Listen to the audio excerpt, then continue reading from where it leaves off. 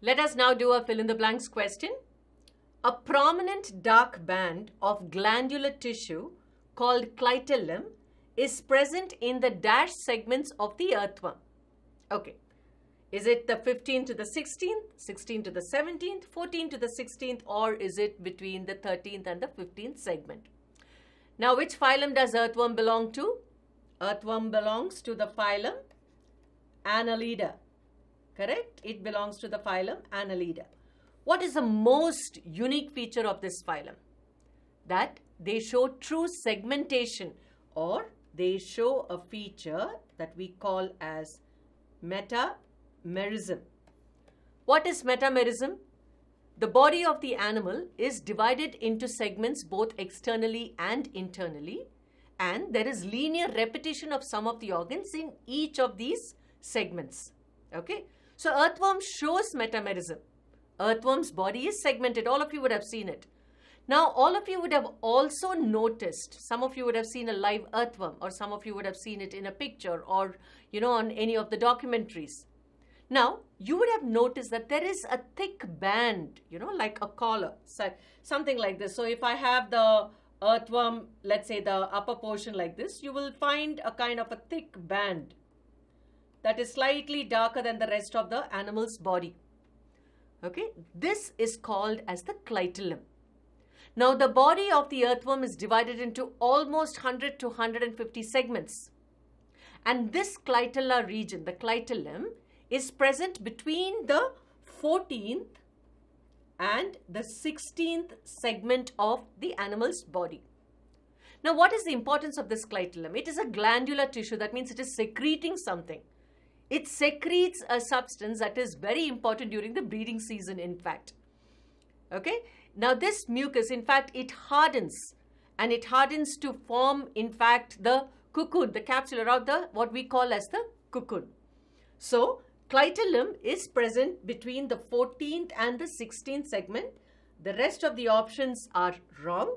Let me show you the clitellum. Can you see this? Now, between the 14th and the 16th is where you see the clitellum.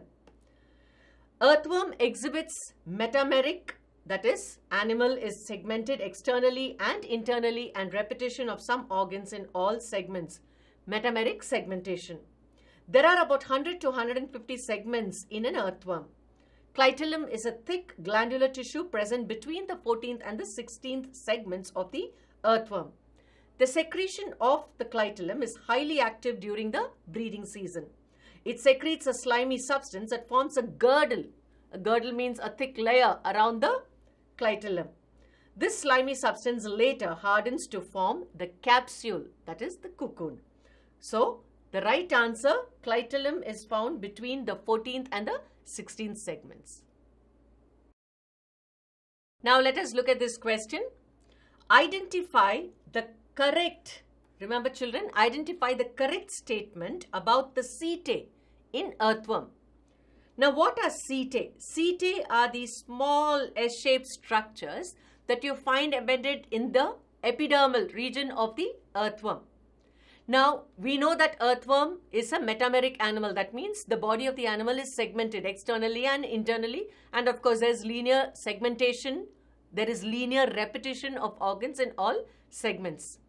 Now, except the first and the last and the clitellar region, that means the clitellar segments. Now, what is the clitellum? The thick glandular tissue that you find between the 14th and the 16th segment.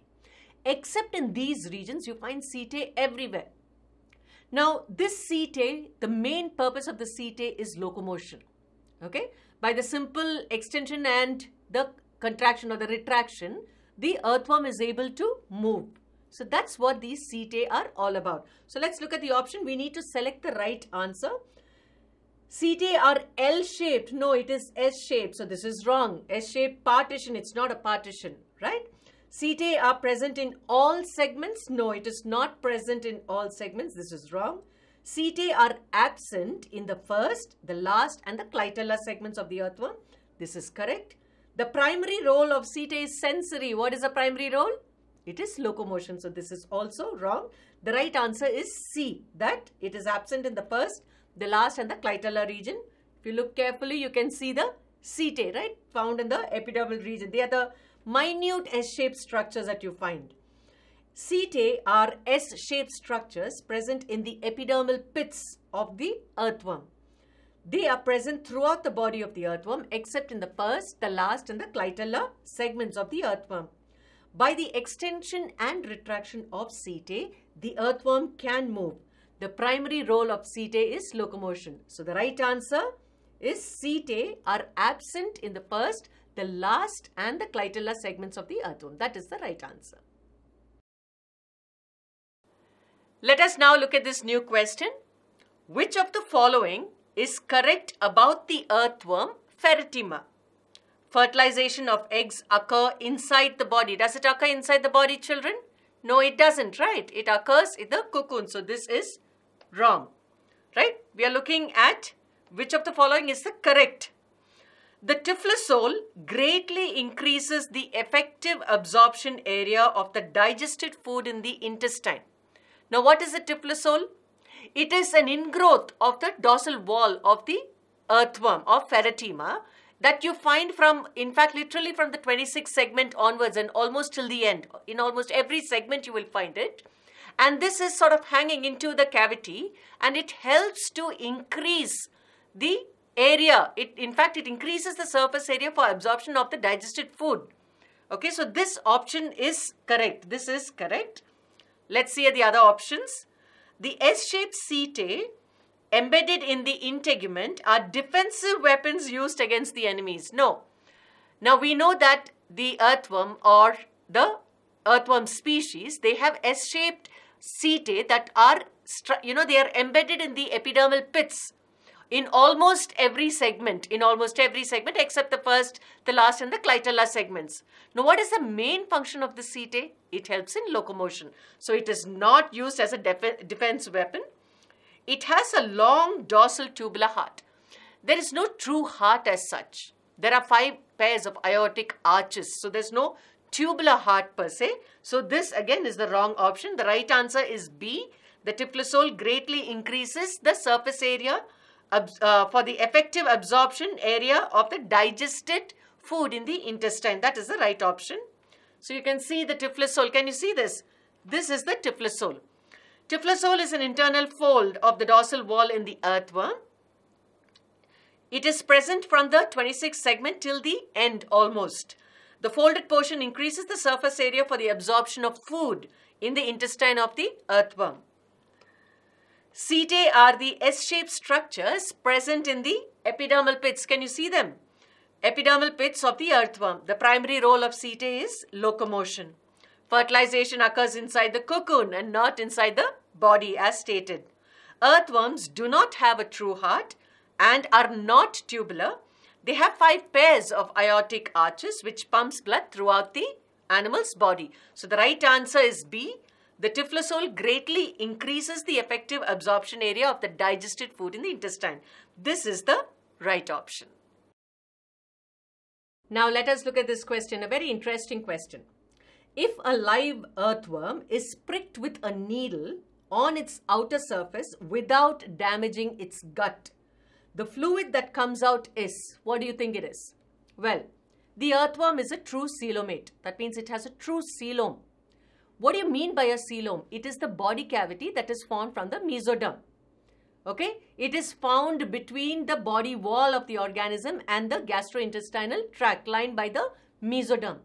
The fluid that you find in the coelom is called a coelomic fluid. So when you prick an earthworm, I don't know if you have tried it, don't do it. But if you want to try it, if you prick an earthworm with a needle but without touching its gut, the fluid that comes out is the coelomic fluid. Okay? So the right answer is A. It is coelomic fluid. Is it the hemolymph? No, this is the fluid that you find in the circulatory system of arthropods like cockroaches. This is wrong. Slimy mucus, no. Excretory fluid, definitely not. The right answer is coelomic fluid. This is the cross section of the earthworm. Can you see? The coelom is found between the gastrointestinal tract and the body wall. Earthworm has a true coelom, a fluid-filled cavity which is lined by the mesoderm and is present between the gastrointestinal tract and body wall is called as a true coelom. The fluid present inside the coelom is called as coelomic fluid. Thus, when pricked with a needle on its outer surface without damaging the gut, the fluid that comes out is the coelomic fluid. Coelomic fluid is alkaline and milky. The fluid that runs in the circulatory system of cockroaches is called as the hemolymph. So the right answer is coelomic fluid is what you find in the coelom or the cavity of the earthworm. Now let us look at a new question. Which of the following is not true? Children, remember, it is not true. Which of the following is not true in the case of the vascular system of earthworms?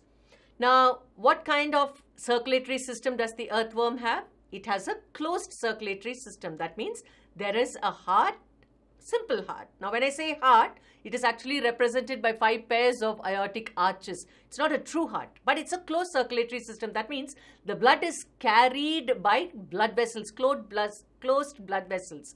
It is not like an open circulatory system like in the arthropods where the, hemolymph, the blood is flowing throughout the body, pumped out, from a primitive heart throughout into the animal's body, bathing it in all the cavities. No, it's not like that. Here the blood is carried in closed blood vessels. It's a closed circulatory system. Okay.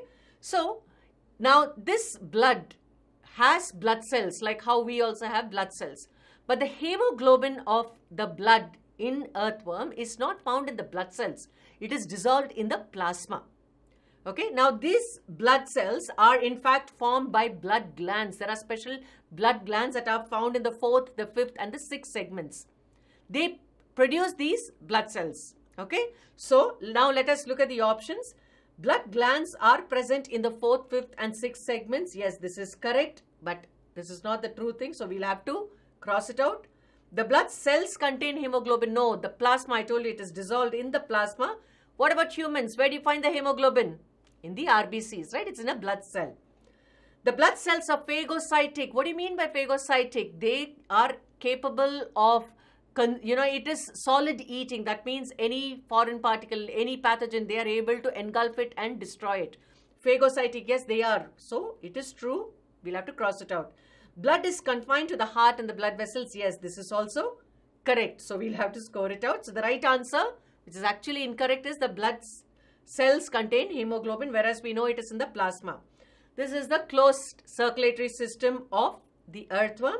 You can see the multiple hearts, 5 pairs of aortic arches. I told you it's not a true proper heart like how you would know. Earthworms have a closed circulatory system and hence their blood is confined to the heart and the blood vessels. They have organs called blood glands present in the 4th, the 5th and the 6th segments. These glands produce blood cells as well as the hemoglobin.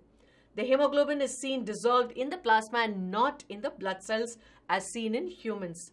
These cells are phagocytic in nature. So the incorrect statements which we have selected or which we know is incorrect is the blood cells contain hemoglobin. This is wrong.